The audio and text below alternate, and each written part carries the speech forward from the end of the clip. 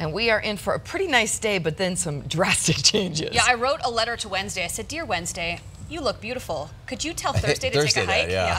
How'd that work for you? I don't know. We'll see what happens. I don't know if she's listening. We've got right now temperatures that are in the 40s, even some 50s in spots.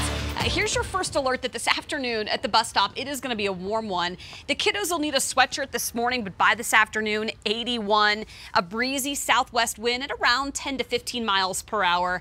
And again, a lot of sunshine. It is, as promised, the warmest day of the week and about 18 to 20 degrees above normal. We're going to see sunshine statewide today. 80s today. But 40s tomorrow. Tomorrow morning is actually going to be a lot warmer than what we're going to see in the afternoon once the front pushes through.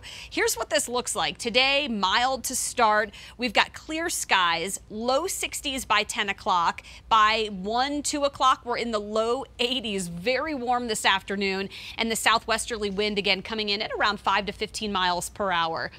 Denver by 9 o'clock, still very mild. You've got some 50s near Fort Collins and Greeley, but the cold front not pushing through overnight. It's going to be more so early tomorrow morning. So we'll start off tomorrow morning with our temperatures in the 40s to near 50 by 7 o'clock, and then it's only going to get colder as the day goes on. Clouds increasing by mid-morning to midday, right around 10 to 12.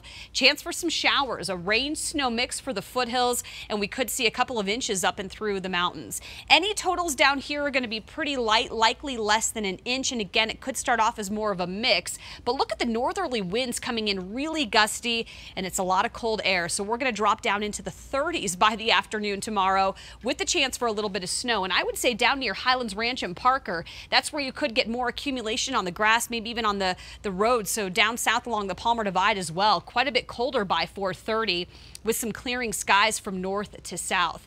Getting up into the mountains could pick up a couple of inches there in through the foothills. So tomorrow we're calling it a first alert action day. Now we're launching this, and here's the reason why. We want to bring it in on days when we know there's going to be inconvenient weather. We don't want to freak people out. This is not a freak out situation, but this is weather that could impact your day tomorrow. So really, we'd like you to stay tuned for details, and we'll keep you on top of it. But whenever you see that action day alert, or even the little action tab that we're going to put on top of the days on our 7-day, just to alert you why. Much colder tomorrow, an action day on Friday, Jace, due to it being so cold in the morning. Teens and 20s early Friday morning. With that criteria, every day is an action alert traffic day. When it comes